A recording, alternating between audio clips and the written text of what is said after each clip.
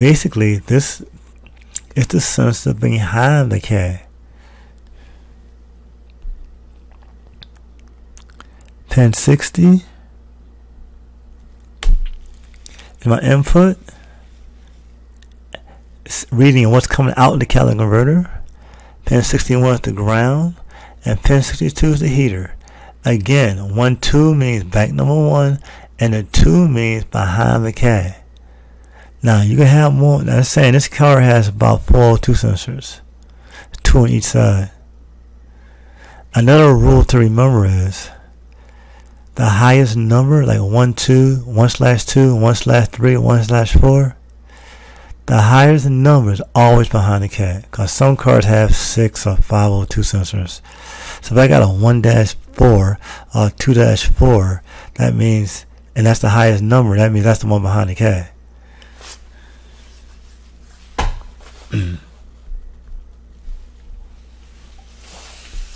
So these two sensors, 60, 61, 62, are behind the catalytic converter.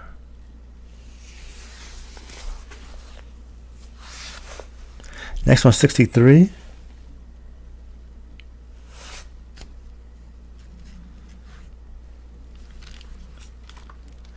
Is my power steering pump. Input that compensates for engine load from the power steering. Increase the airflow, like when you turn the corner, I put a load on the engine. My signal for my power steering switch closes, tells the PCM I'm under load, and the PCM compensates for that load. Again, power steering switch is here,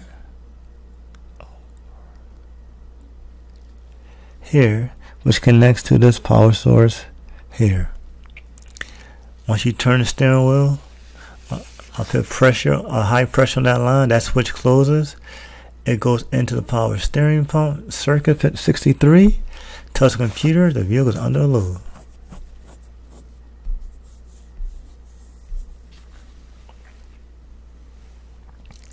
Pin 64, brake pedal position used by the PCM to release the torque converter. That's number 64. This one right here. You can see it's a switch. Power again.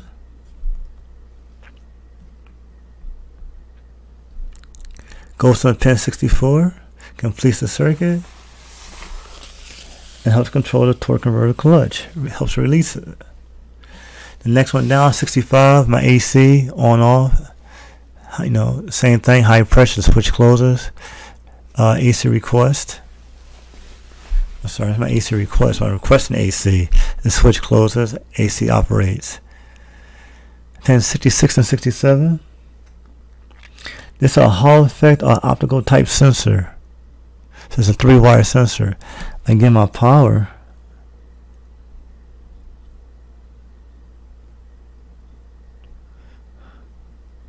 It's going into the sensor.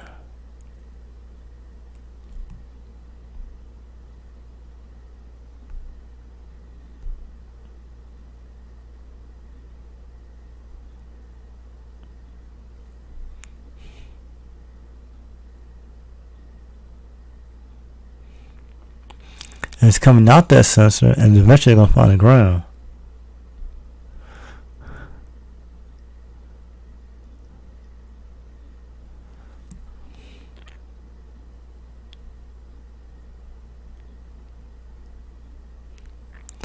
Usually can find the ground back down, probably going to the DLC connector to the next diagram. And we have our input from the sensor.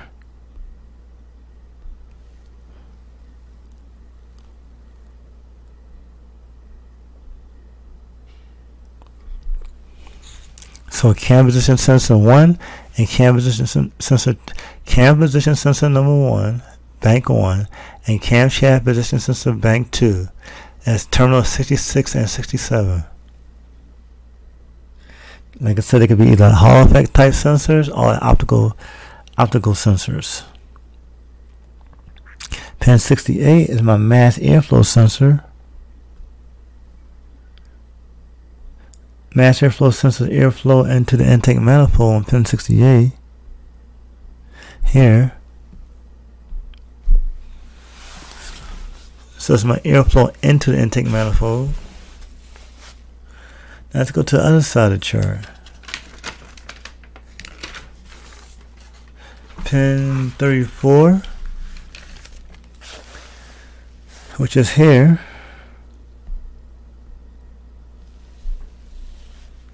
That's for my alternating generator.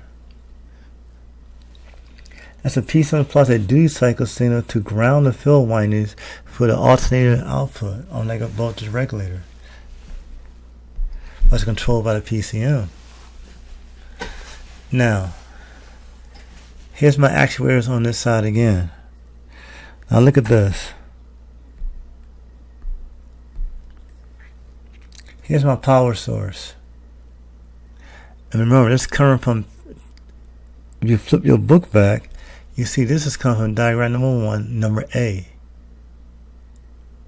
This whole side is high.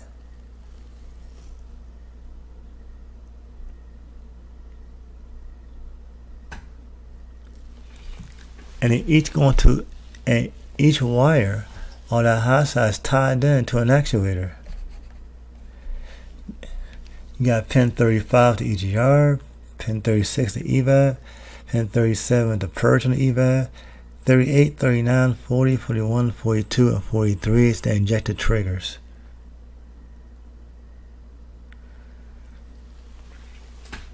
So you can see here,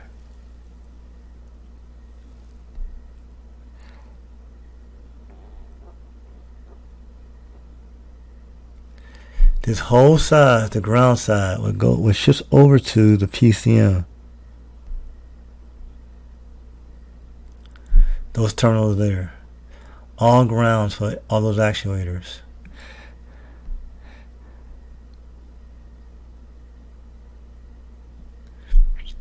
And these are your individual actuators: EGR, EVAP, solenoid, vent solenoid, purge solenoid, injectors. Once the computer sees the right conditions are met, it controls the ground side. Simple as that.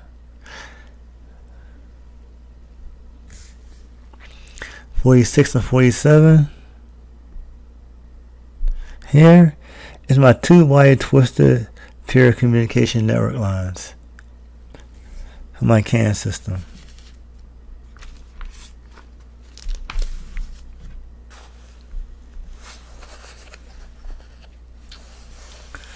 Okay, let's switch the screen. Last one, 303. Pin 69 and 70. My power to this transmission control module, TCM.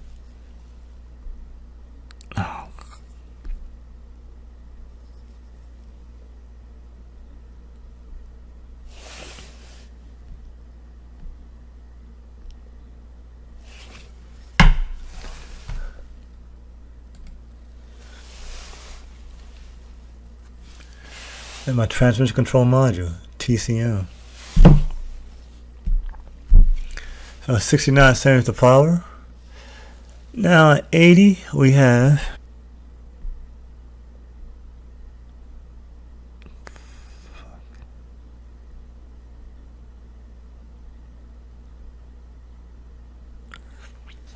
transmission fluid temperature sensor at 80, which is 5 volts. Also a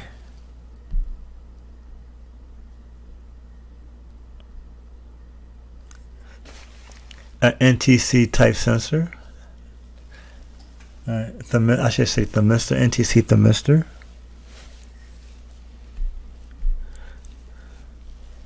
'81 and 82 vehicle speed input sensors. Again, a magnetic type sensor. It generates a signal that increases in frequency as the engine speed increases. And the TCM transmission control module use the VSS for its upshifts and downshifts for shifting. So ECM, this TCM is going to use this thing for shifting. Again, it's a magnetic type sensor also. You see the positive and negative.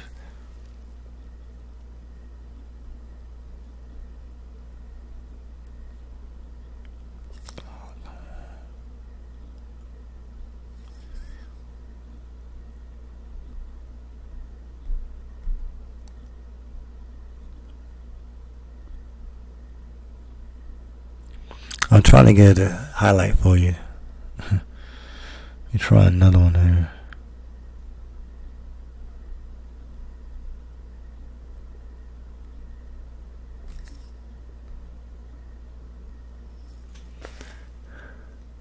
Oops, bad drawing. Oops. That's a positive, negative there. Vehicle speed sensor.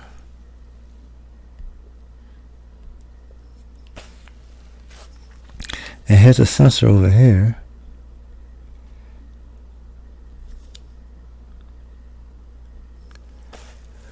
That's your vehicle speed sensor there. Inputs on 81 and 82. And my pen is acting up.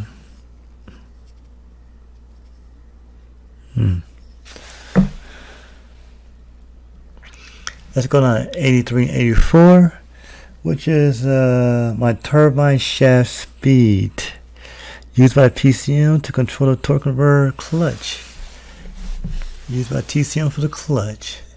That's on 83 and 84. Transmission turbine shaft speed.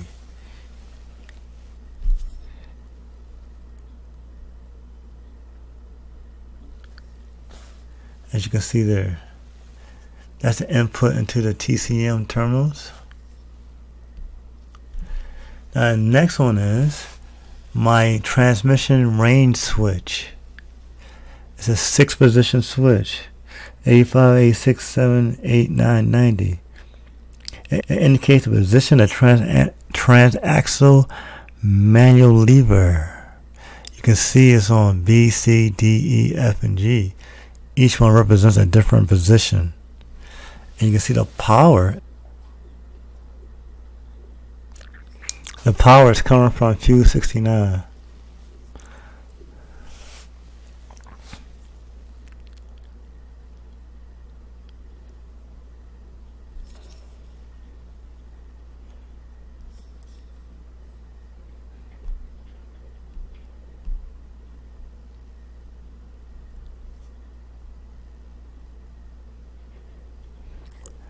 And goes over to your transmission range switch, as you can see here.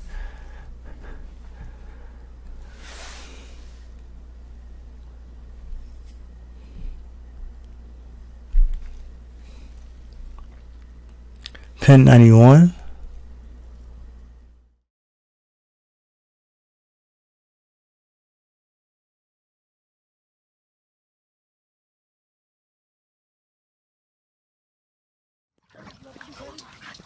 Did it take a while to get back to you? Yeah, about 6 months. Okay.